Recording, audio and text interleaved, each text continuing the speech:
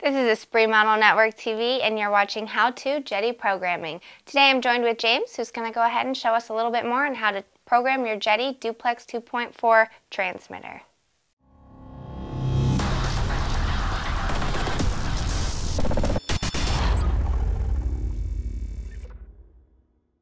Hey guys, James with Esprit Model Jeti USA, and welcome back to another programming video. I realized the other day when I was out at the field flying with the guys that there's a few things that we probably should cover. I watched a couple of guys struggling with maidens on their brand new Jeti DS14 radios and realized that they hadn't set up the trims. So I want to go ahead and go over some of the best ways to use the trims in the radio. There's a few different ways to do it. So we'll cover those today. That should get all you guys that haven't learned, or all the guys that are new to the radio, this should get you going on just about any model you want to set up. I've set up a demo model in the radio, so I've already got some flight modes set up and some other things. So you'll have to tailor this to your own approach to your own radio. We're going to hit menu. We're going to go into our fine-tuning menu. And I want to go ahead and start it off by showing you the digital trims. So if you click on digital trim under flight tuning, you'll see the trim, the function it controls, and the values.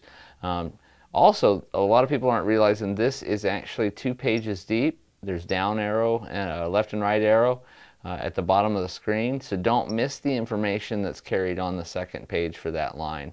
It gives you the mode for the trim and the step size for that, and then how much of or what percentage of the total travel you can trim to. So don't forget that's there. First thing that you'll notice is the small icons on the screen under trim. Those actually represent the trim buttons underneath each gimbal. One of the things that we can do, a lot of people can't do, and one of the things that really helps if you fly a lot of new models or as you're going through and resetting up old models, is you have the ability to assign each of those trim buttons to a function you choose. One of the things people get into a lot when they're flying a maiden or they're flying a model they haven't flown in a long time is that they're having to hold an input. Let's say they're having to hold a little elevator and a little aileron. Well, if you're having to hold elevator and aileron, it's really tough to get to the buttons directly underneath the stick. So what we do is we call cross trimming. You'll assign that right hand set of trim buttons to the left stick and vice versa. You do that by going into the line and adjusting the function corresponding to that. So instead of ailerons, we're going to make it rudder, and instead of elevator, we're going to go ahead and make that throttle, and that's going to allow us to trim the left-hand gimbal with the right-hand trim buttons. We'll go ahead and go down to the left-hand trim buttons, and we'll reassign those as well. And once we've gone through and done this, I'll show you how it functions. We'll change throttle back over to elevator. And now you're covered under all of the trim buttons there. So we're going to go ahead, and now that we've reassigned those, we're going to escape back to the main menu. Click on our monitor button at the bottom of the screen and show you that we still have our functions where we required them. We have 2 and 4, our ailerons. Our elevator is on 5, our rudder is on 6, our throttle's on 1, our flaps are on 3. So, but our trim, now, I'll go ahead and escape out to the main screen, hit a trim button, and you'll notice that as you're trimming, you can see the change taking place on the screen there, but it's actually going to correspond to the left stick. So now you get in trouble holding a little elevator, a little aileron, use your left hand and trim that stick, and you're all set. That's one of the ways you can use those buttons, or you do the trims on the radio. Another is what we call auto trim, and it's probably the fastest, easiest way to trim a new model or you have an issue. To do that, to set that up, you're going to go into Advanced Properties, click on Other Model Options, and under Other Model or Other Optional Switches, you'll go down and you'll set up an auto trim switch. To do that, you select Auto Trim Switch, hit the switch that you'd like to use for the function. I'm using SF. Click OK.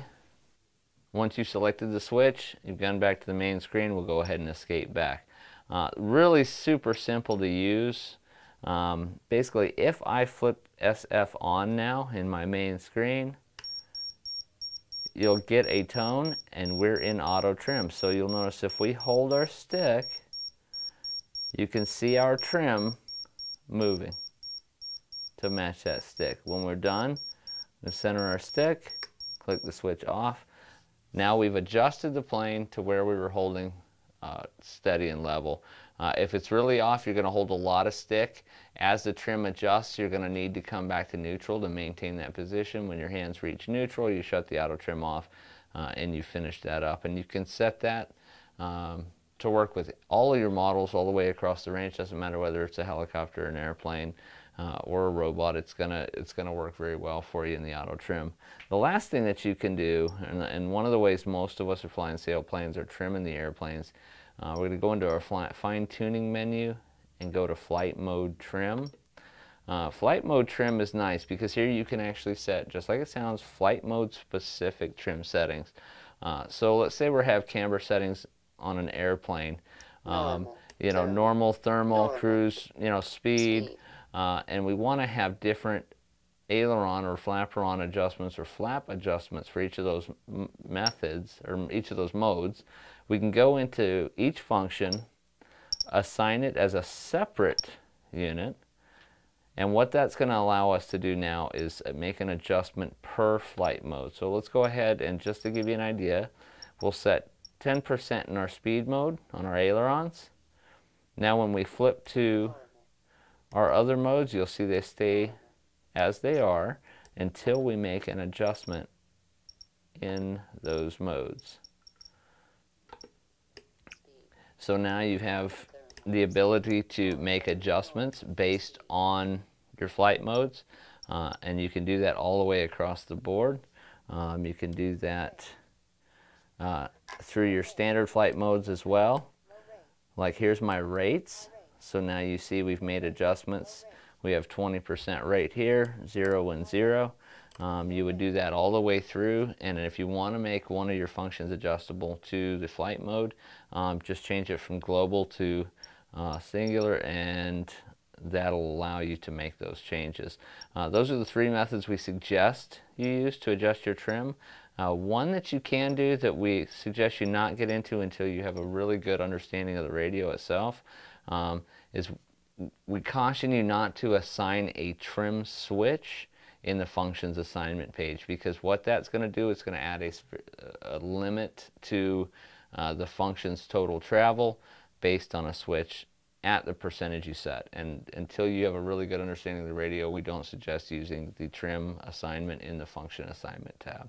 So if you have any questions or anything, like always, reach out to us at james@espritmodel.com, or reach us out to us at espritmodel.com or Jeti USA.